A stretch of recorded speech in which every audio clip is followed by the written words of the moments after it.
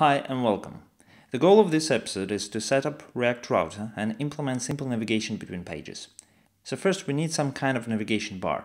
And yes, you guessed it, I suck at visual design, so I'm gonna use Bootstrap to save us time and sanity. So let's open index.html file, and inside of here in head tag, let's just paste this link to bootstrap.css. Let's save it. Let's run server.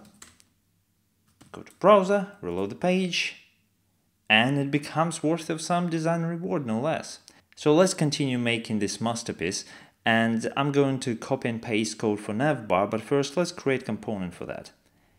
So in our app.js component, here, let's add container div, and inside of it, let's use navigation bar component.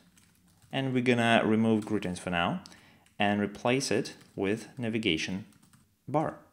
Okay, so now I need to create this navigation bar, navigationbar.js, and I'm going to just paste this very simple navigation bar component, which is just a repo from Bootstrap documentation, and I just replace class with class names. That's it. And as you can see here, we have two links, one to the homepage and one to the sign up. On both of these pages, we want to have some kind of a layout. So on both of these pages, we want to see navigation bar, but on the main page, we want to see some kind of greetings message. And on the sign up page, we want to see the sign up form. So the next step is to install and set up React Router to achieve this goal. So let's open index.js in client folder here. And we're not going to need app component anymore. Instead of this app component, we'll use router component, and we're going to import it from React Router. Of course, we need to install it. npm install save React Router. Okay, let's run server. Go to browser, reload the page, and we have some kind of error. So let's open developer tools, and you can see that we actually need to provide history prop, and we need to provide at least one route, the root route. So let's do this. So here in router, we need to provide history, and we'll use browser history, which we can import again from React Router. Another option for us is hash history, and we need to provide at least one route. So we're gonna provide routes, and we're going to store them in separate files. So I'm going to import routes from routes. And let's create one, routes.js. So this file acts per default one component, route. And this route has a path of a slash. That's the root route. So we need to specify two things for our routes. One is the path, and the second one is the path component, which we want to render when user goes to this path. So now we need to import React, and we need to import route from React Router, and we need to import our app from components app.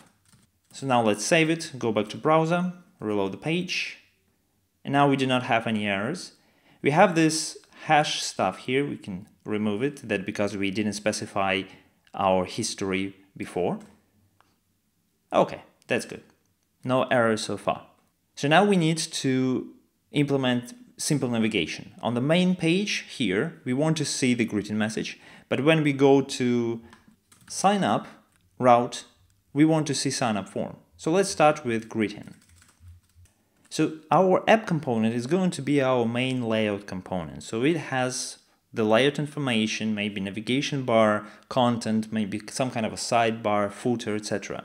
But when we change routes, we want to render route-specific content in some place inside app component. So to do that, right now we want to render our content just after navigation bar. And this content is stored in this props.children. Okay, so now we can define our nested route right here. So I'm gonna close this route, and I'm going to define index route. An index route is like a default root route. So when nothing else is specified, we want to render content of this particular component.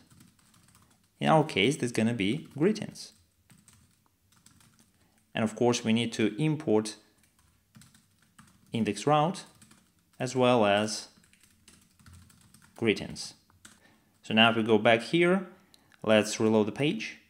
And you can see, hi, excellent, it works. Let's make it a little bit nicer.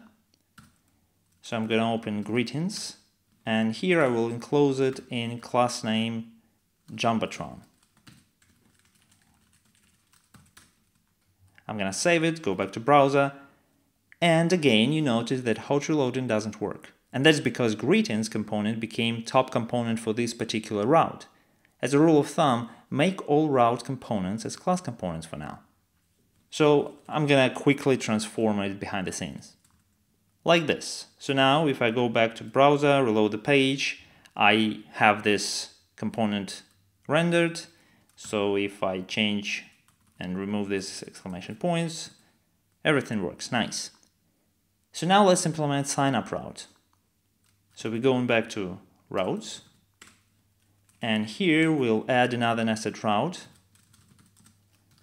with path sign-up and component sign-up page.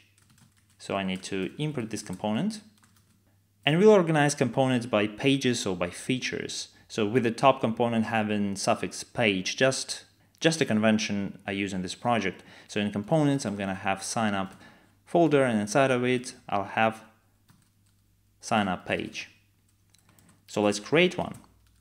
Components, sign-up page.js. I'm going to paste just a simple code to save us time. So we define class component for sign-up page with just a simple header sign-up page. And we define it as a class component because we want hot reloading to work, because sign-up page is the root component, the top component for this route. So now if we go back to browser and let's go to sign up, we have sign-up page. Excellent, it works. So as you can see, the app component is the layout, and inside of this layout we have different routes. So last thing is to use navigation bar. So we need to go to our navigation bar component, and inside of here, instead of these anchor tags, we want to use link. So we'll use link to root, and class name we need to save. So we have red dice, and I'm going to close this link. Okay, so I don't need this anymore. And here as well, I'm going to define link, which points to sign up route. Very easy. Save it, go back to browser. Oh, of course, I need to import it. So I import this link component again from React Router. Save it, go back, let's refresh the page. And now I can click on routes, and you can see that everything's work. Good job. Okay, so let's commit. And now we're ready to implement our first real feature, user sign up. Thanks for watching.